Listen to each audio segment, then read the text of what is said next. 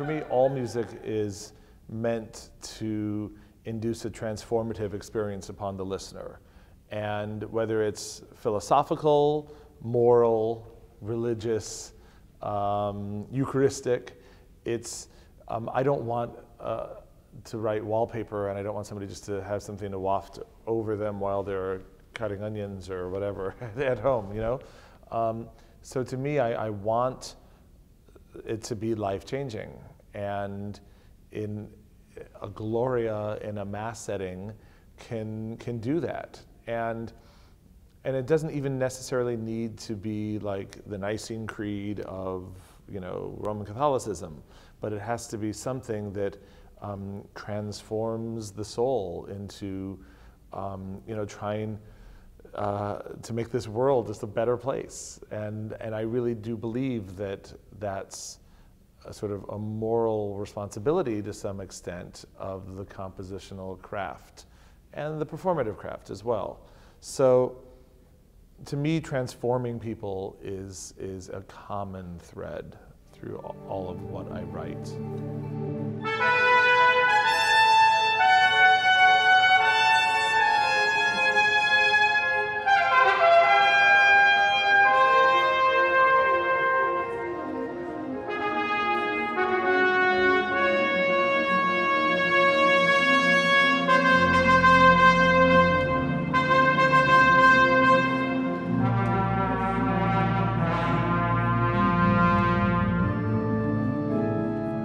When I'm performing a sacred piece in a secular setting, let's say I'm doing Missa Solemnis at the Kennedy Center, then for me I just go to see what, you know, in the same way that I just try to be the best composer's advocate I can, and I interpret the work and I interpret it theatrically because I tend to do that with everything. But in a similar situation, if I were to do a sacred work in a liturgical setting, I tend to downplay my physical performance. And I do that to draw more focus to the specific theater of the liturgy and not the theater of me as performer, you know. So it's in the concert world, there's the expectation of the conductor as the focuser of events. And I have to fight against that sometimes in a church experience.